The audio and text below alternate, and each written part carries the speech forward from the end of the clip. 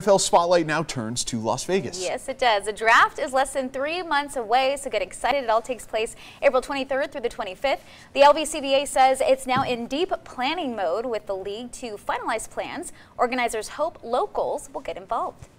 That this is a celebration we want them to be part of, that we want them to plan for it. We're going to make it as easy and convenient as possible to have some parking solutions so that everyone can be part of the festivities.